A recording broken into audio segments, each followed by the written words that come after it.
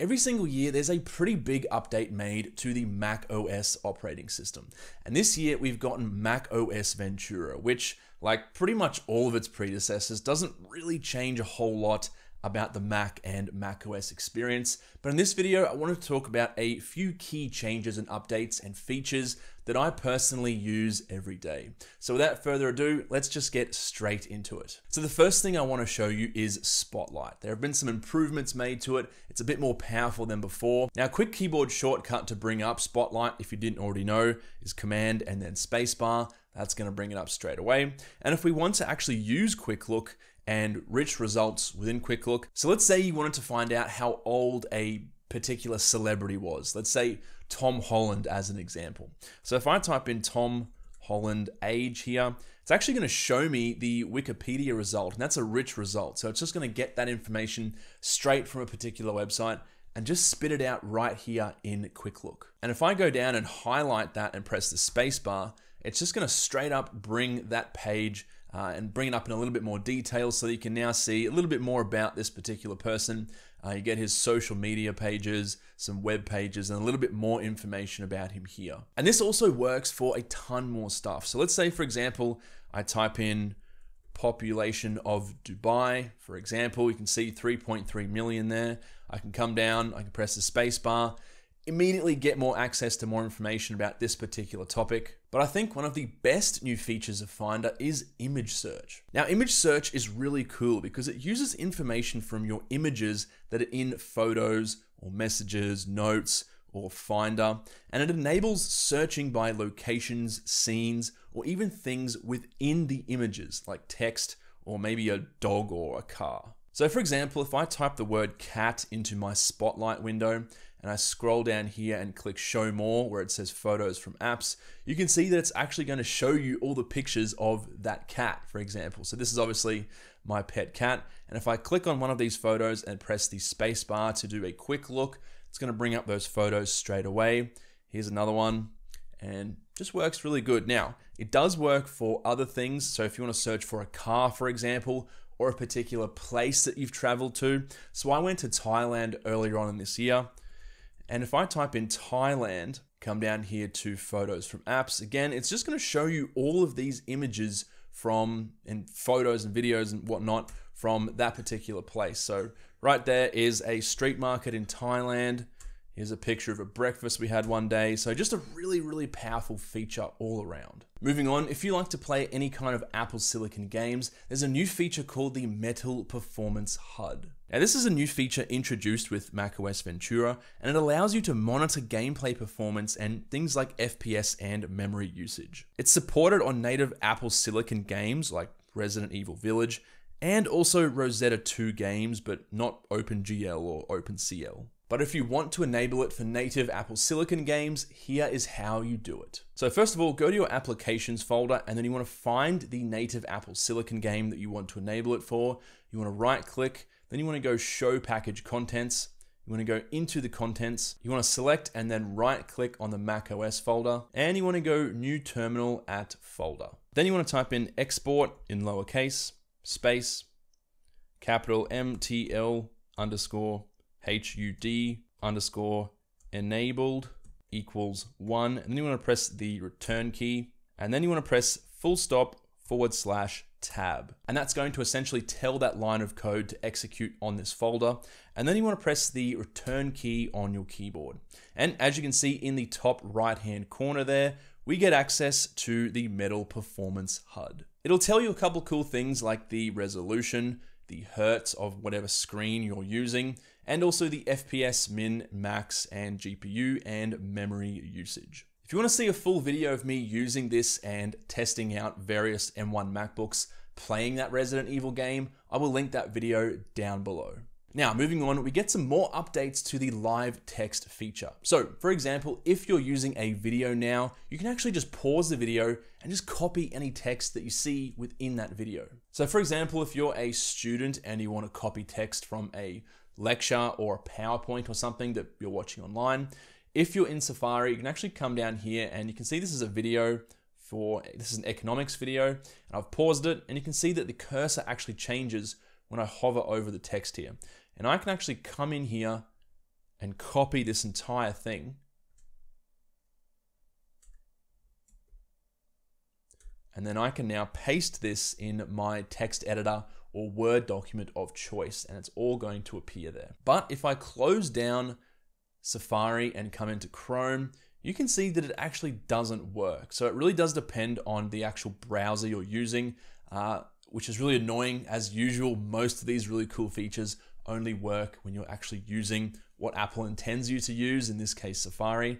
So you can see sometimes it'll work. I think it just changed there a little bit, but you're just not really going to have a good time here. Now, a potential workaround to this is if you download that particular video and open it up with the QuickTime app, you can see I now have the option to actually copy and paste all of this text within the video. Now, just before I go into some more really cool features of macOS Ventura, if you've been a fan of the channel for a while, you've probably seen us use a lot of really cool apps and tools in some of our videos. And you can get access to these and 230 other apps through a subscription with SetApp. It takes away the pain of having to look up, compare, and buy all of these apps separately. For example, Curio is your screen-free way to keep up with the world. Listen to news and insights from over 50 of the world's most trusted publications. Expertly curated, professionally narrated, and with no ads. Just browse for a news article you'd like to listen to, for example, this one from Wired, and either add it to your playlist or just play it straight away. And you can use Curio on your Mac desktop or your iOS device to listen on the go.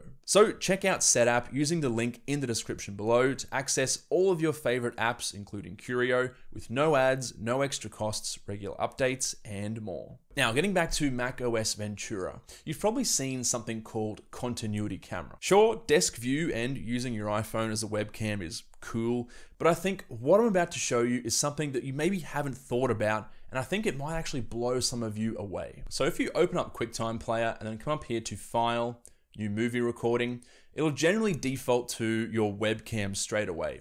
But if you come down here and click on the little arrow icon next to the record button, you can actually select your iPhone camera. And if you do that, it's actually going to change the input to your iPhone.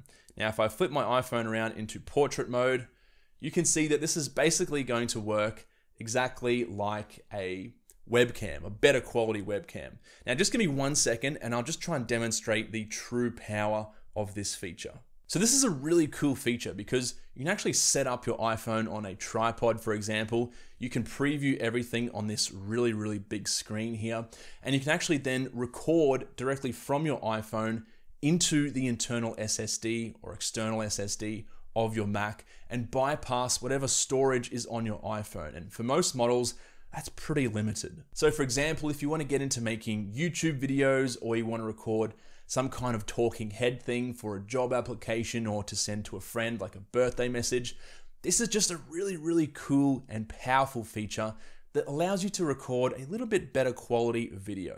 So let's also talk about the Mail app, because I think this particular app has been really lacking over the past few years, especially if you have a Google account. Now, if we come in here and I reply to this particular email,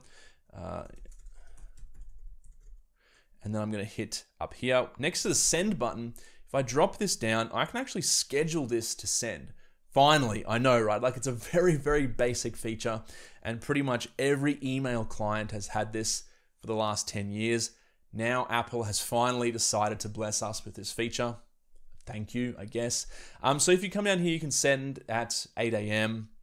8 a.m. on a certain day. It's Saturday right now, so obviously this is going to intelligently suggest Monday, or I can come down here to send later, and I can send it pretty much whenever I want. Now, if I do send this particular email and I want to undo it, you can see down here there is actually a blue button that says undo send, and if I click that, it's actually going to do exactly what it says, basically undo that email. Now, you'll also be able to set reminders. Now, for me personally, I like to operate on what's called inbox 0. So if an email comes in, I'll action it, or I'll allocate it to a folder, or I'll just archive it. But for those of you who don't want to do that, or for those of you who want additional functionality, you can right click on an email now. You can come down to remind me. And let's say, for example, you want to remind me about this email tomorrow. You can click that, and this will actually send you a notification tomorrow. It'll pop up and move itself to the very top of your inbox, and you'll be able to action that email at whatever date you've selected. Now, this next feature is a pretty basic one, but again, just like the features we saw in the Mail app, is long overdue for macOS. Now, it is the Clock app. So if I open it up here, you can see that we finally get access to, again, really basic features that have been available on the iPhone, for example, for like 15 years. So you get the world clock, you can come down here, you can add different clocks here. You also get an alarm, so you can set this up. You can add this, whatever you want to add there, you can add it in. You get the same functionality as your iPhone, basically. And you've got the stopwatch feature, which works, again, exactly like an iPhone, or the timer feature. Now, this is really handy because I know a lot of you guys might like to cook with your MacBook sitting on the table there, watching some movies or whatever. And you can now actually just have this up on your MacBook running on a big wide screen while you're cooking, for example. I know that's what I use it for, but I just thought I'd show you this feature because I know some of you are going to use it. Now, moving on, let's talk about system preferences and a couple of extra things that you get within system preferences. Now, the appearance has changed quite a lot, and I know a lot of you may not like this, especially because the old version of system preferences was basically unchanged for like 8 years. I personally think if you just spend 5 to 10 minutes getting used to this, it is a better layout. Everything is sort of grouped together, and it's just on the side here. It's on a sidebar instead of just randomly grouped in little app icons, which I didn't like. You can also come in here and search for individual things. So for example, night shift, you can type that in, it's going to come up straight away. But one feature I really wanted to show you is something called background sounds. And if we come in here and click on this, this is a really cool feature because if you have medical issues like tinnitus, or you just prefer some kind of background noise in the background while you're working or trying to sleep or read, whatever, you can actually come down here and you can actually turn background sounds on. And as you can hear in the microphone, this is actually playing a rain sound. So I can come in here and I can actually change this to balanced noise, bright noise, dark noise, ocean, rain, or stream. So this is a really good feature because if you have tinnitus or anything, or you just like these background noises while you're working, you don't have to go onto YouTube or pull up a web browser or a phone or whatever. You can just bring it up straight in macOS. I think that's a really good addition from Apple. Apart from that, guys, hopefully you enjoyed these little tips and tricks within macOS Ventura. Any questions, let me know down below. Apart from that, I'll catch you in the next one.